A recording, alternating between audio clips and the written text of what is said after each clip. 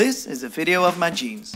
Or in fact, it's an update on my denim jacket. This is the Nudie Jeans Conny Jacket, dry denim, and it's 8 years old.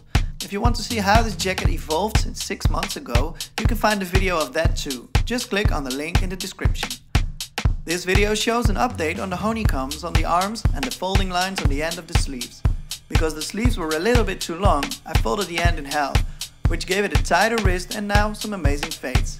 Look at those fades, and don't forget to look at the previous video on this jacket. The difference is very cool.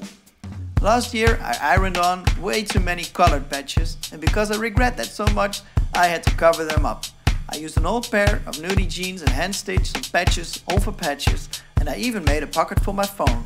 You can also see the honeycombs from the old jeans here. Look at those fades. And this is my improvised sashiko patch. It was a practice, but I really love the result. It's subtle and it matches the fades. On the back there's a whole lot of new stuff visible, compared to the last time I've shown you this jacket.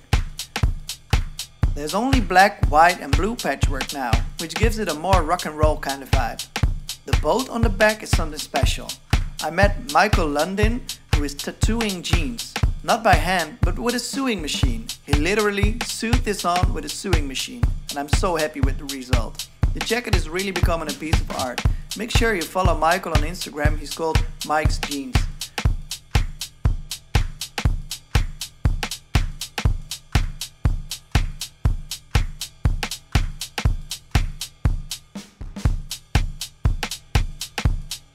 I wear this jacket a couple of times a week, and every time I look in the mirror, I'm thinking, damn denim.